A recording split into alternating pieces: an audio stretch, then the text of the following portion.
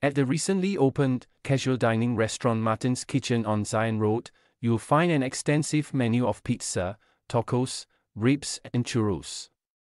That's because Chef Chen previously worked at restaurants including Super Loco, Su Lo Vai, and the now closed Salt, Grill Sky Bar and Brasserie Wolf, so he's channeled his know-how in European and Mexican cuisines into his menu.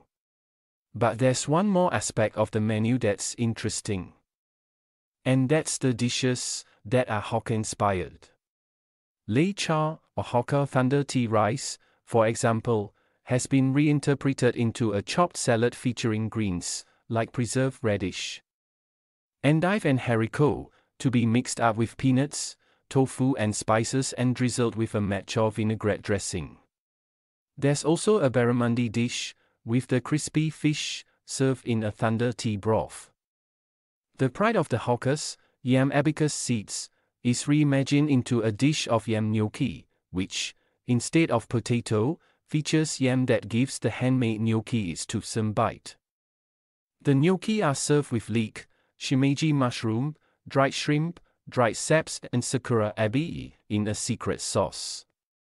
And then there's Hakka noodles, featuring springy handmade noodles, with pork marinated in fermented tofu. The dish is served with a tingling hot sauce, made with habanero and chipotle peppers. Chen has poured his heart into these dishes. Although he is Hakka, no one taught me to cook Hakka dishes, the 34-year-old said.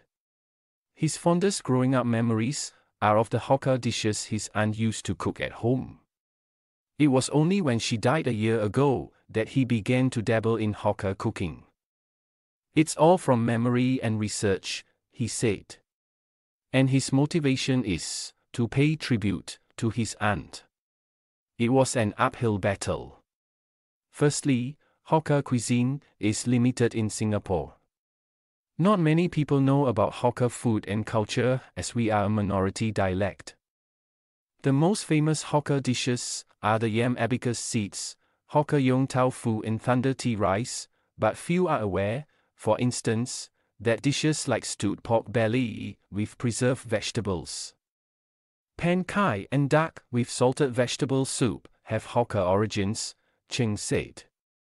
Secondly, Hakkas are purists when it comes to their food. Even Cheng's mother, a very traditional lady, did not approve of his fusion dishes at first. She said, "What is this?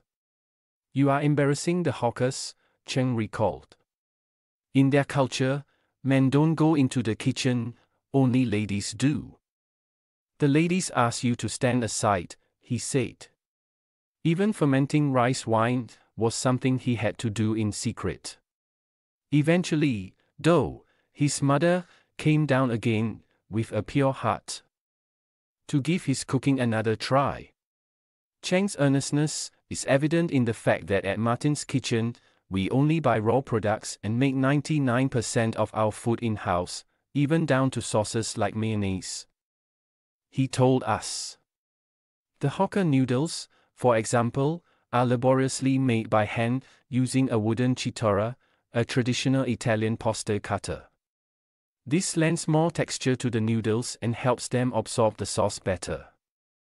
Other interesting dishes include Kong Bok Bao tacos, where tortillas wrap the braised pork belly instead of steamed buns, Hokkien mee, squid ink tagliatelle, and a dessert of Hakka mochi chibo.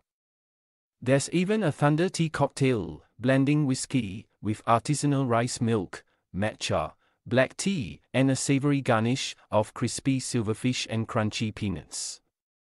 For now, more traditional Hakka dishes are beyond Cheng. But he hopes to learn more skills, like how to make Hakka yong tau fu. His goal at Martin's Kitchen is to make Hakka food more accessible to young people, hoping that through exposure to elements of Hakka cooking in a nice sit-down environment, they'll be more open to learning about and understanding a culture that could slip away in time without its dedicated champions.